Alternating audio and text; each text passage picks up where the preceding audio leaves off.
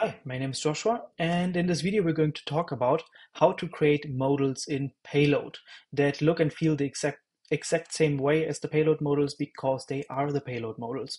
So you can see here we have a dashboard and we want to trigger open a modal when clicking on this button, and we have our own modal with our own text and own events. Can perform an action on save, or we can just close it. Yes, this is what we're going to create in this video. So what we need is pretty much just a blank slate of a dashboard. If you watch the first video of this series, you can recreate it. And we're going to start off here. So first, what we need to do is to import all the relevant components that have to do with the modal. So first, we're going to import modal and the hook use modal. And the important thing is, Payload itself does not create this modal component, but it uses faceless UI. Faceless UI slash modal in order to trigger and open and close the modal.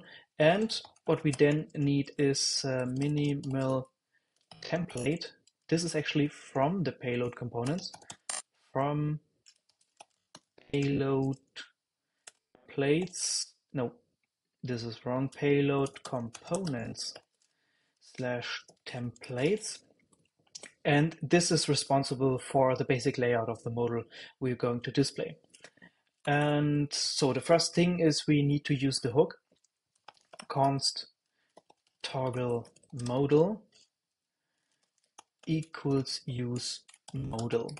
And this toggle modal function we are going to feed with a slug. So every modal needs its individual slug with which we can trigger that individual modal open, because you could have potentially hundreds or dozens of modals within one component, so you can differentiate between them. So we are going to give our modal the slug modal 1. You can pretty much name it anything as long as it's unique. This is the important part. It needs to be unique. And the next thing is we want to use a button to open this modal. So we're going to create a button on click. And here we open the, or call the toggle modal hook, toggle modal with the modal slug. Yes, this is exactly what we need. And if we now refresh the page, let's look. Oh, it needs a minute. Cannot find module components templates. What went wrong? Okay, yes, I just spelled it wrong. Components. Let's save it again. And reload the page. Perfect, we see our button. And now we're going to create the modal.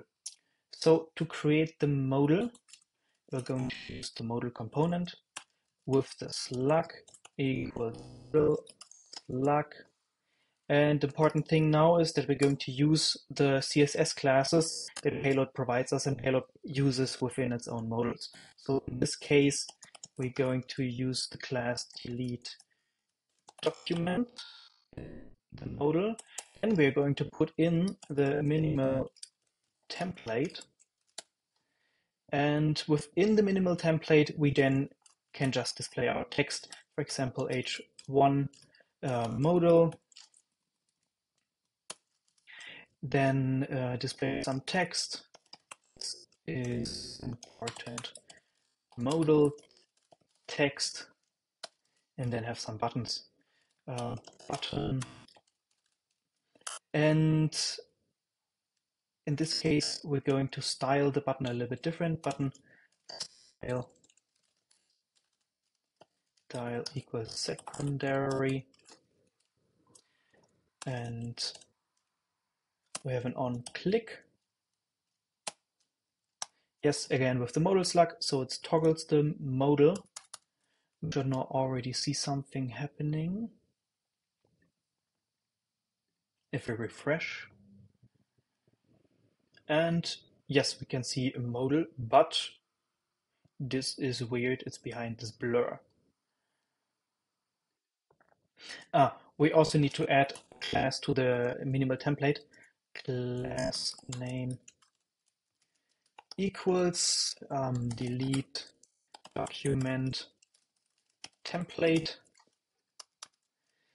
and then we're refreshing this. Perfect. Now it shows correctly. And we can click close and open the modal, and it's exactly like the payload modals. So we want also another button. Let's just copy this.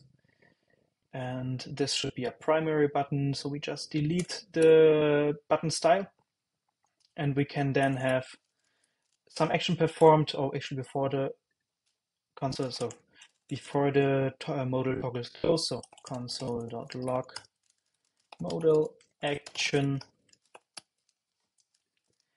and apply or name it whatever our action is supposed to be named. So if we now go on a page, go into the console, we open our modal, we click apply, and the modal action has been triggered, and the modal is closed again. So as you see, there's one last thing we want to do, is that there should be a padding. And actually, Payload provides us also with a class that we can use in this case if we encase our two buttons in a div. And then class name equals delete document action. There need to be two underscores here. We save it and reload our page. Open modal. Oh, wait. What did I do wrong? Delete document action, delete document actions. It's actions. So refresh it.